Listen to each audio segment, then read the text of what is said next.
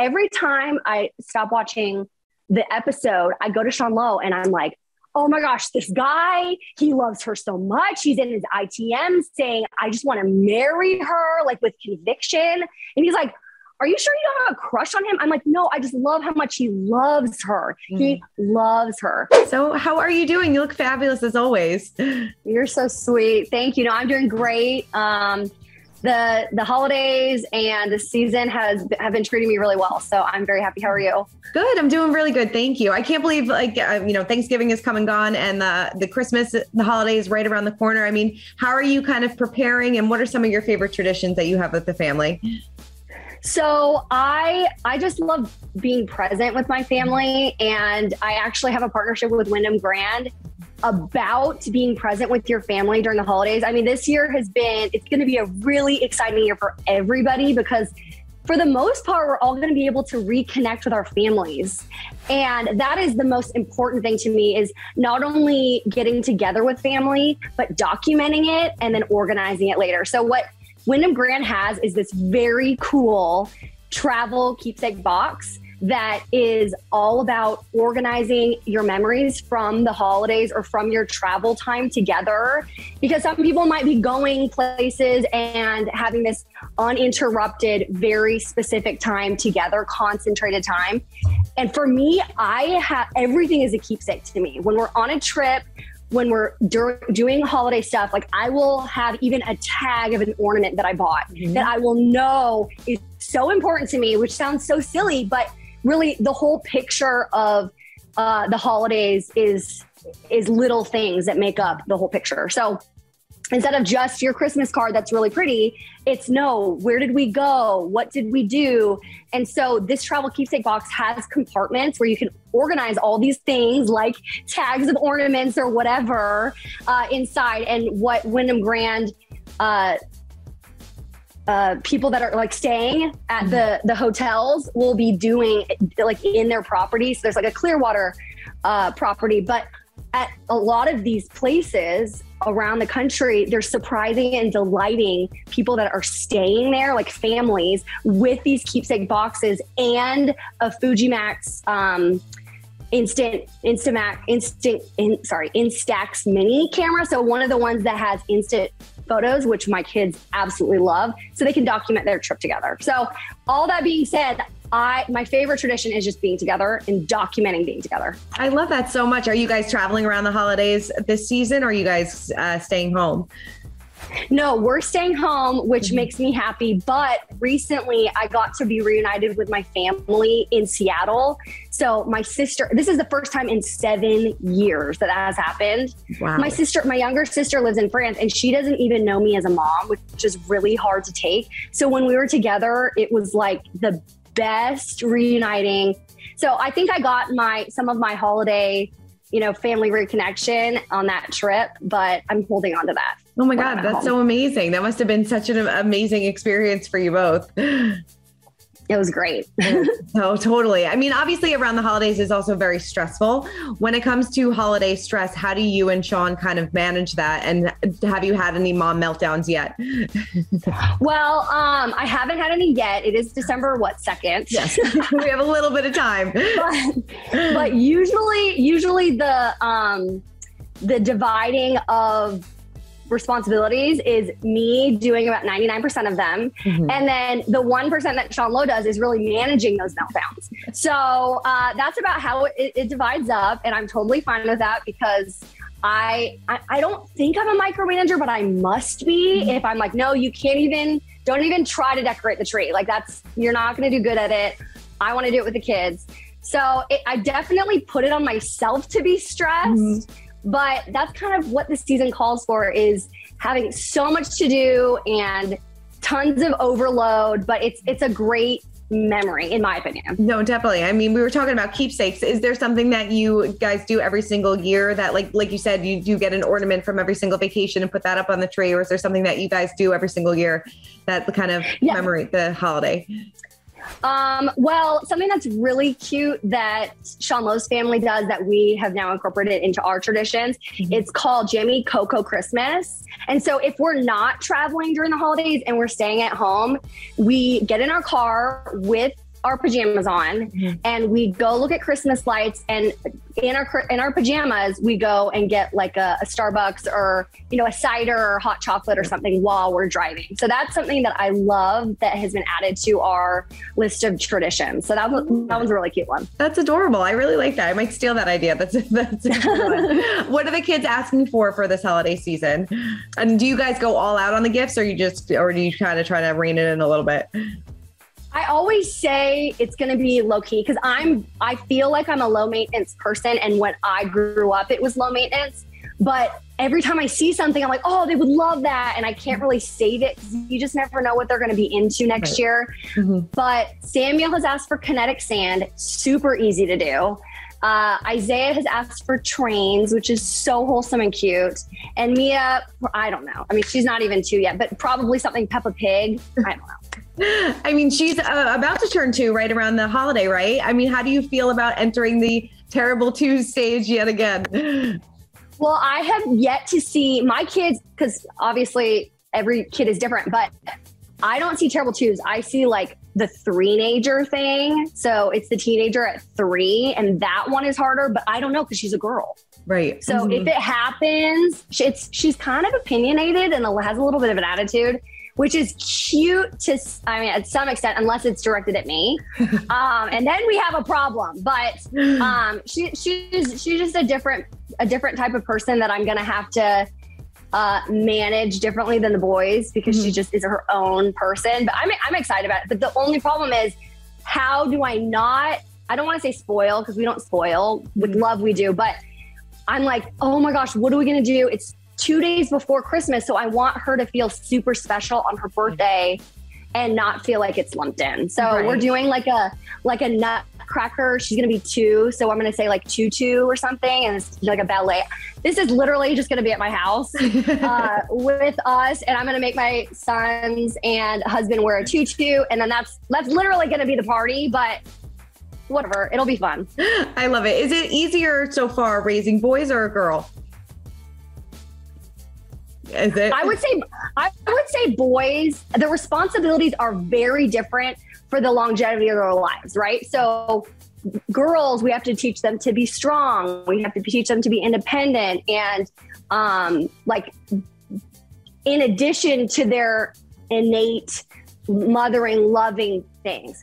And then boys, you have to teach them to be kind and respectful. Like to know that the men that they're going to grow up to be, the woman that she's going to grow up to be, are very strong, independent, respectful, and kind.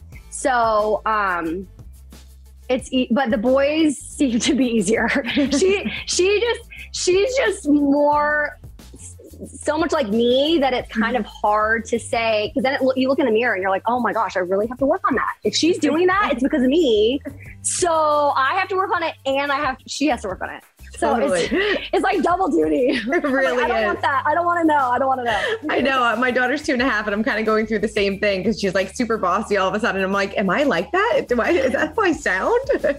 Totally. It's such a funny mirror. It's great, but it's also hard to take sometimes. It really is. I know the last time I spoke to you and Sean, you guys were kind of on the fence about maybe baby number 4. Are you thinking about that anymore? Or, I think the last time you said, it might be a little selfish of us to do that because, we want to, focus all of our attention on the kids that we have now.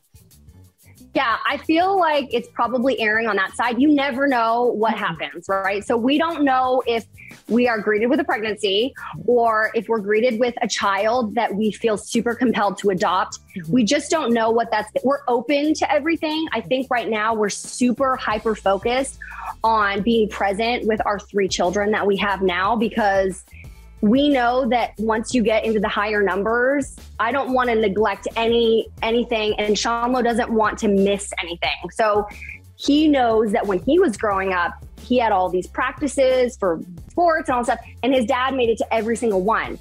And so I think when we're creeping up into higher numbers, Sean Lowe is a little scared that he is going to miss things, and he doesn't want to miss things. So we're really weighing things, but we're also seeing what opportunities will be opened up in the coming years. But we have a lot of love to give. and our children do too. So you never know what's going to happen. You never know, but nothing's permanent yet. I'll be that vague about it. All right. Sounds good. I love it. Sean always has such a good time on social media. Is there anything that he's ever done that embarrassed you, or you're like, maybe you should take that down? Maybe once. I can't remember the circumstance, but usually he runs it by me because he wants to make sure it's funny and it's worded properly. Mm-hmm. So we're kind of a good, we go back and forth making sure that, does this make sense? Could it be funnier? Could it be more succinct? So we're good sounding boards on each other, but I think there's maybe one tweet. That's the only thing that's coming to mind that I was like, that's not cool, man. Like, maybe about me being a pregnancy brain. I have no idea what it was about, but he's very respectful. He's like, oh, I'm sorry that, I should have checked with you first or whatever. But a lot of the funny things that we've gotten in terms of our interactions on social media have been him like roasting me. And then one really recently, Gwyneth Paltrow commented on our little thing, right? So it was me just kind of coming back at him. So rather than doing it behind the scenes, we'll do it in the open because he just thinks he's so funny and everyone thinks he's so funny. And I'm like, get down to earth. Like and it's kind of like I'm either the straight man and he's the funny one, or it goes vice versa. But we always have such a good time doing it. I don't think there's ever anything where he was disrespectful to me. Were you guys like absolutely dying when Gwyneth Paltrow kind of chimed in on all of this? Well, I'd seen it and I was like, wait, Gwyneth Paltrow just because it was on so many different random meme pages or accounts that it wasn't from his original tweet. It was a picture of his tweet. And this was 5 years ago that this happened.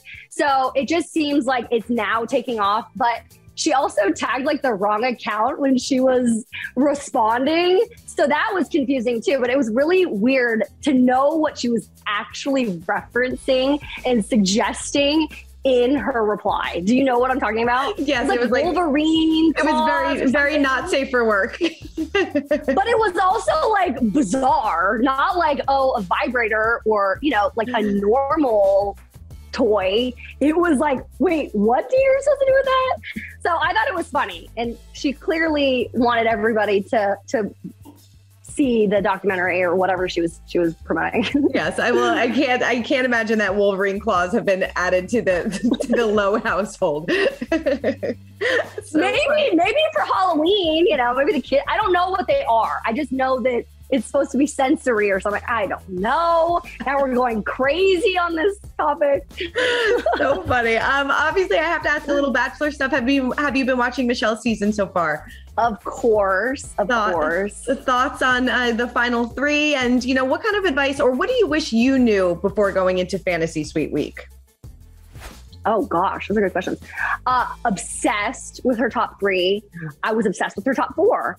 I think we're just Tayshia season 2. You see these guys that are like, wow, how do you eliminate anybody? And I think that she, based on what we see, I think she did a good job narrowing it to 3.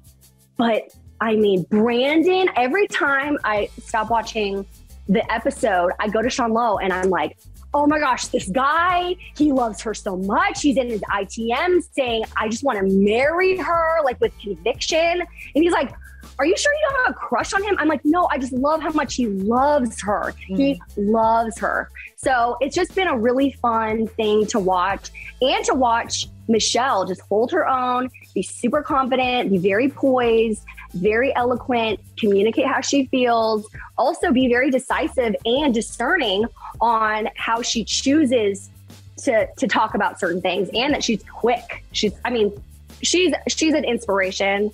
And I've just been really enjoying watching her create partnerships and relationships with these guys. Definitely. And then following up, what do you wish you knew about the Fantasy Suite before going into it? And if you could give advice to these guys, obviously they've already gone through it, but if you could give advice to people going through that as well, what would it be? Well, maybe on Clayton season, Yeah, right. Because that is more similar to my situation. Right. But I think taking advantage of the time, because you can talk about anything during those, 12 hours and uninterrupted. I don't know how long, I can't remember how long it was, but it's use the time wisely. I know that I'm sure some of it is very, okay, well, I want to do things that we can't do on camera that I feel comfortable with. But for the most part, I feel like you can use that time to really have no guard, like your guard doesn't have to be up in any sense of the word, and you can be totally yourself. Like I remember in our fantasy suite, I think he like snuck in his iPad, which was like totally not good. And we just like listened to music and talked about what a normal day would be like. And yeah, you can do that besides music. You can do that on camera, but it just is try to replicate as much as you can of what it's going to look like outside in the real world so that you can see if you're actually compatible in the real world. Yeah. I think that that's something that we did really well, and use the time really wisely. Yeah, definitely. What are your thoughts on Clayton? I feel like, watching this season, I didn't really get to know him so much. And I'm kind of feeling a little bit of a disconnect and not really understand why they didn't pick one of the top 4. But I want to get your thoughts on Clayton and if you're excited about the season. I feel similarly. And I think that that's why they've been trying to at the end of the episode, they'll show clips of him talking with one of Michelle's students. And so I think that he's going to be a really compelling person to watch unfold. I mean, remember Juan Pablo, not that he's like the model of bachelors, but we didn't know anything about him. He didn't even have a one-on-one, and we watched him and his season unfold because he was a fan favorite. So I think it's going to be a similar situation where we don't have any real preconceived notions about Clayton. We know he's a nice guy. We know he's funny. He gets along with other guys. And he's good looking, and he has a really great family. So it'll probably be similar, I'm assuming, to Sean Lowe's season, where they cast really nice girls for him. But yeah, I'm excited to get to know more. And yes, of course, I'll be watching.